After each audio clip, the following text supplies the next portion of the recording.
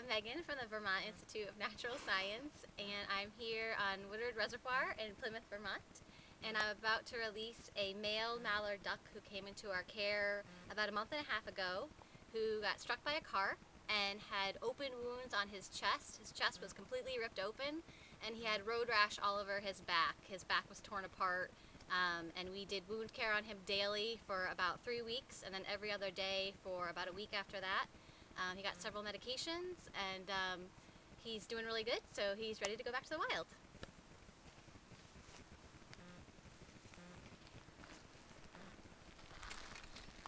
It'd be kind of hard to get him out of this box, but...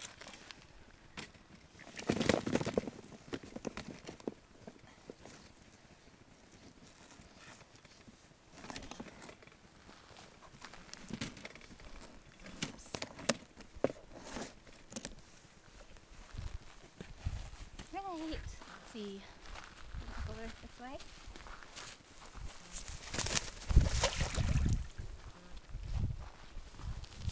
This is the first time he's been in a lake in almost 2 months, so he's probably really happy.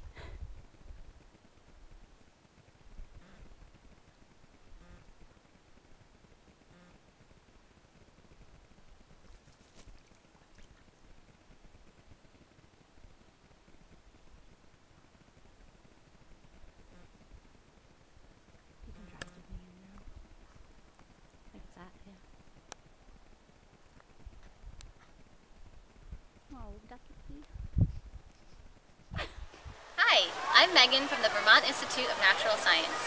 What you have just seen is one example of the more than 400 birds that VINS cares for each year. As a 501c3 not-for-profit organization, we depend on your support to provide the medical treatment these birds require to get them healthy and back into the wild. In addition to our on-site avian rehabilitation facility, the VINS Nature Center in Quechee, Vermont proudly displays an impressive collection of live raptors, songbirds, and other animals for you to see up close. With 47 acres of diverse natural habitat, the VINS Nature Center offers a host of educational programs and special events enjoyable for people of all ages.